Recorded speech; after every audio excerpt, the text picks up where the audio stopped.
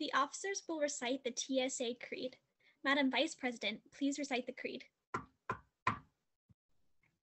I believe that technology education holds an important place in my life in the technical world. I believe there is a need for the development of good attitudes concerning work, tools, materials, experimentation, and processes of industry. Guided by my teachers, artisans from industry, and my own initiative, I will strive to do my best to make my school, community, state, and nation better places in which to live.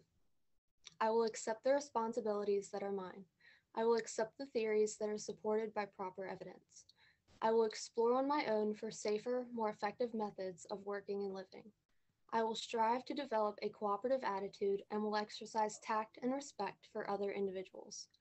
Through the work of my hands and mind, I will express my ideas to the best of my ability.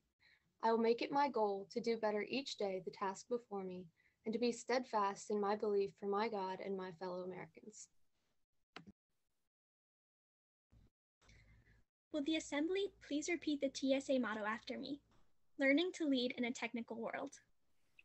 Learning to lead in a technical world. Does anyone know any reason why this assembly should not adjourn?